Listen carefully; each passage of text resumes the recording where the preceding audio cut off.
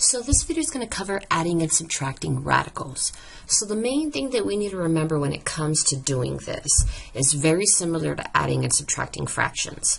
We cannot add or subtract fractions unless they have a common denominator. Well, we can't add or subtract radicals unless they have a common radical.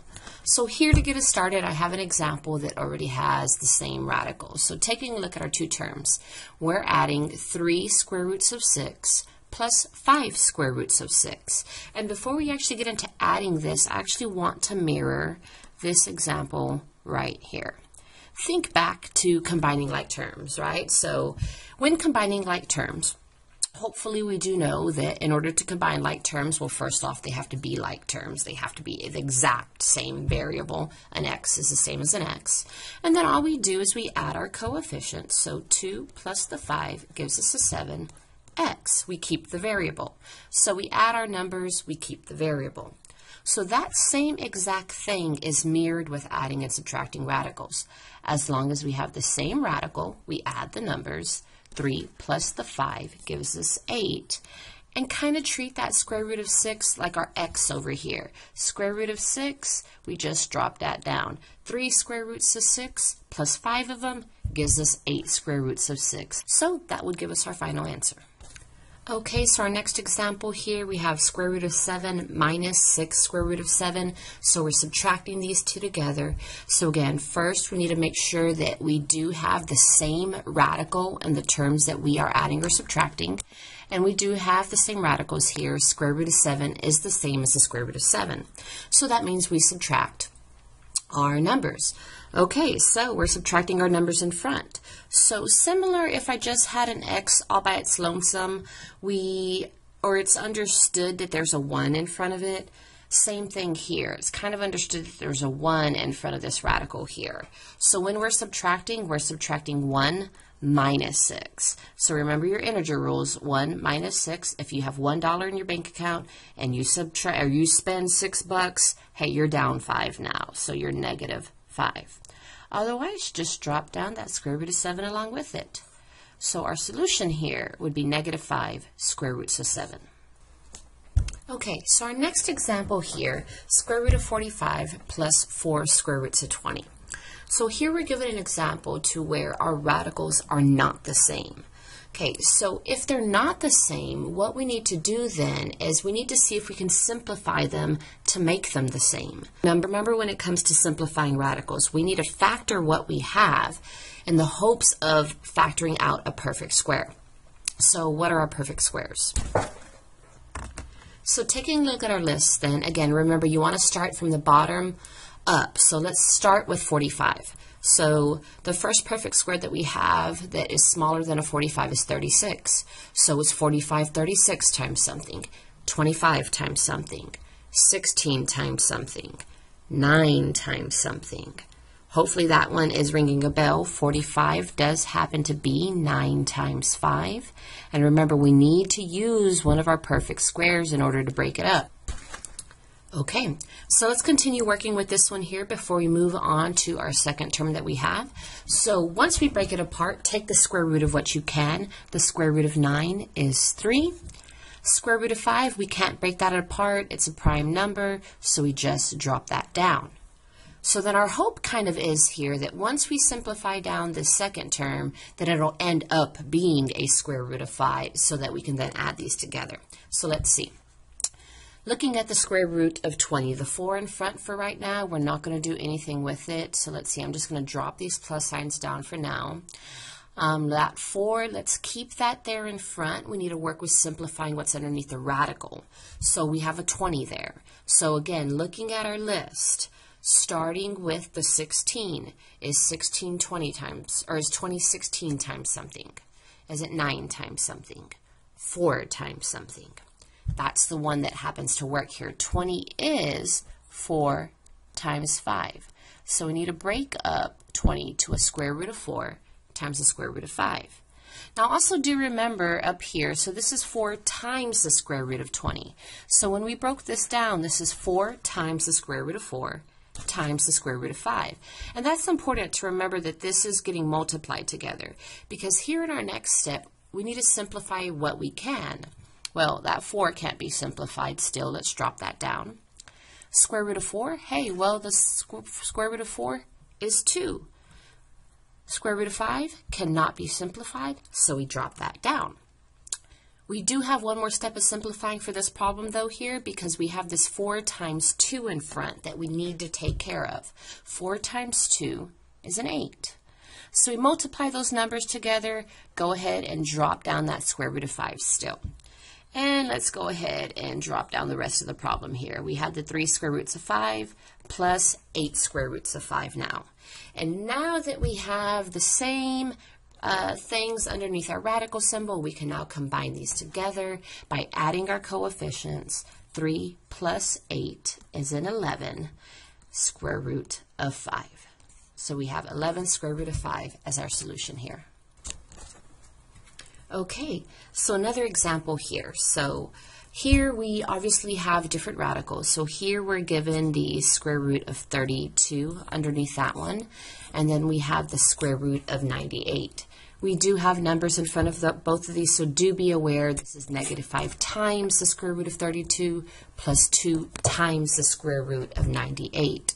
Now we can't add or subtract or do anything to this example first until we have the same thing underneath our square root symbol.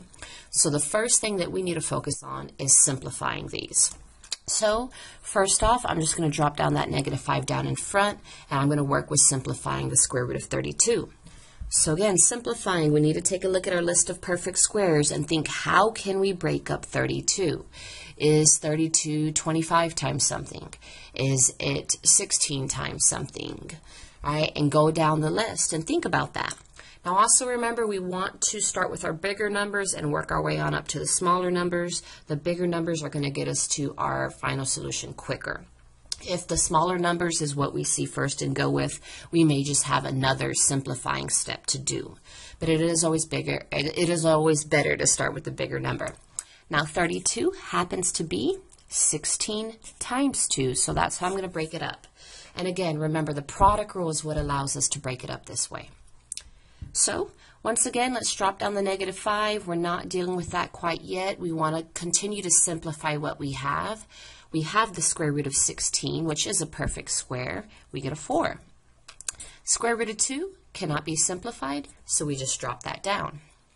Since we took the square root of 16 and got a 4, we now have a number there, which means that negative 5 that's hanging out, we can finally have that multiplied. So we had a negative 5, we're now multiplying it times the 4, so negative 5 times 4 is negative 20. And again, just drop down the square root of 2 along with it.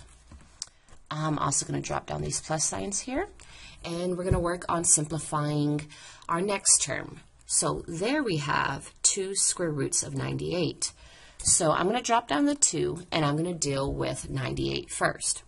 So looking at our list, right, we need to start with 81 and work our way on up, right? Is it 81? Is it 64?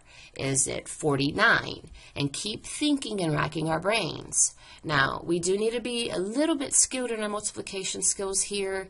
If you're not quite there, maybe try using the calculator and use your calculator and go through that list. You know, does 98, is it divisible by 81? Is it divisible by 64, by 49? And keep dividing it to see which one's going to give you a whole number. Now, 98 actually happens to be 49 times 2. So that's how I'm going to split it up. So again, let's simplify what we can. So that 2 is just going to get dropped down. The square root of 49 is a 7, and that square root of 2, just drop it down. Multiply those numbers in front. We can multiply 2 times a 7, that is a 14, and drop down the 2 behind it. Now that we have the same thing underneath our radical symbol, we can now combine these by adding our coefficients together. So negative 20 plus 14. Remember, if you're negative 20 in your bank account and you only have $14 to add to it, you're still negative, but at least you're only down 6. And then attach that square root of 2 along with it. So our final solution here is a negative 6 square root of 2. Okay, so the last example here is kind of a three-part example here, right? We have three terms that we're going to subtract together. So 2 square root of 8 minus 5 square root of 32 minus 2 square roots of 48. So same rule applies. We cannot add or subtract it unless we have common radicals. So none of these radicals are the same, right? 8 is not the same thing as a 32, is not the same thing as a 48. So we have some simplifying that we need to do. So let's start with 2 square roots of 8. So let's drop the 2 down and look at the square root of 8. And taking a look at all of our perfect squares, how can we break down the square root of 8? 8 happens to be 4 times 2. So I'm going to break this up, square root of 4 times the square root of 2. Continue to simplify what you can. So the square root of 4 is a 2. That 2 in front and the square root of 2, just drop that down. We have 2 times 2, which is a 4. Drop down that square root of 2 behind it. I'm going to go ahead and drop down these minus signs while we work on the middle one. So there we have 5 square root of 32. So I'm going to start with dropping down the 5. We're not going to mess with that yet. And look at square root of 32. Looking at square root of 32 and looking at our list, starting with the 25, 25 doesn't work. Then we look at 16, and 32 actually happens to be 16 times 2. So that's how I'm going to break it apart. Take the square root of 16, that gives us a 4. Drop down that 5 in front and the 2 behind it. Multiply the numbers in front together. 5 times 4 is 20. Drop down that square root of 2 with it. Then we have minus signs behind that. And let's simplify the next one. We have 2 square roots of 48. I'm going to drop down the 2 first. Looking at square root of 48, okay, so 48 is not 36 times something, not 25 times something, but 48 does happen to be 16 times 3. Okay, so we have the square root of 16 times the square root of 3. We can take the square root of 16, that's a 4. Drop down that 2 in front, square root of 3 behind it. Multiply that 2 times that 4 to get an 8, and drop down the square root of 3 behind it. So we're done simplifying. Okay, now it's time to subtract. Now, also remember, we can only subtract like radicals. So the like radicals that we have are these square root of 2's. This square root of 3 hanging out back here, it has no other square root of 3 anywhere in our expression, so we cannot add or subtract it. So that one's going to actually just end up coming down. The only thing that we can combine are these first two ones. So 4 square roots of 2 minus 20 square roots of 2, subtract the numbers, 4 minus 20.